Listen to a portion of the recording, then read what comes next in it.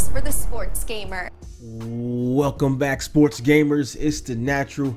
Back in October 2019, EA Sports went public with a decision to cancel NBA Live 20. Citing various developmental concerns, EA decided to shelve the series until the PS5 and Xbox Series X hit the market. Now, with the new consoles been out, and they've been out for a while, everyone's wondering, where is NBA Live 22?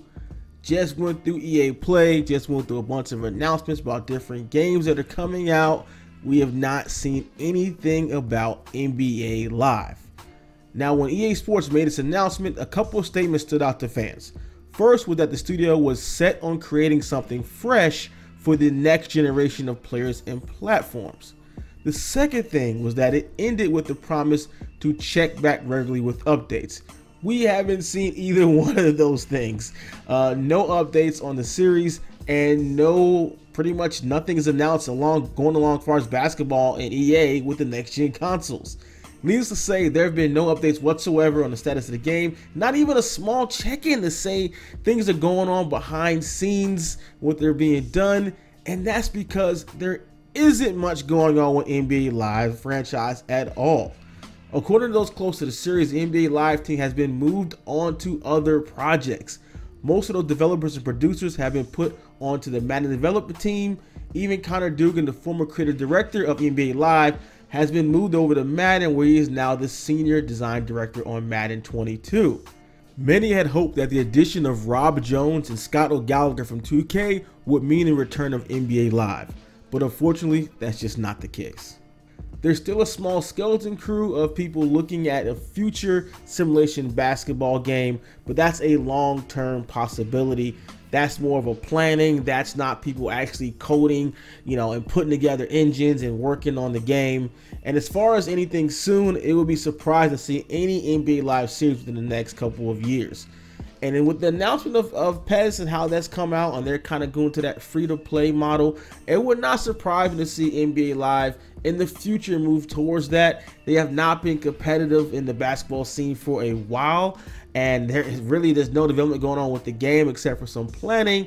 So if it did come back, I would not be shocked to see it come back in that type of game. So what's the future of EA look like without a basketball game? And you have to remember, NBA Live did look good, but there was always just different issues that held it back. You have to remember, EA Sports is focused on the growth of current titles like Madden, UFC, FIFA, NHL. They have a list of other games on the non-sports side as well. So on top of that, the studio is bringing back PGA Tour and college football in 2022 and 2023 respectively. With these games being added to the library, it's understandable why EA Sports wouldn't really put much focus into a basketball franchise that has fallen way behind the NBA 2K series.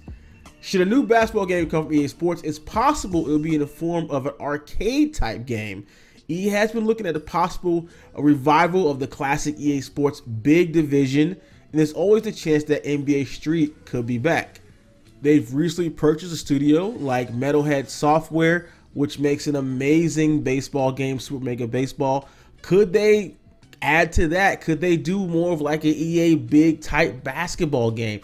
I would be not surprised to see that, or them bringing something like an NBA Street type thing, NBA Street type game back.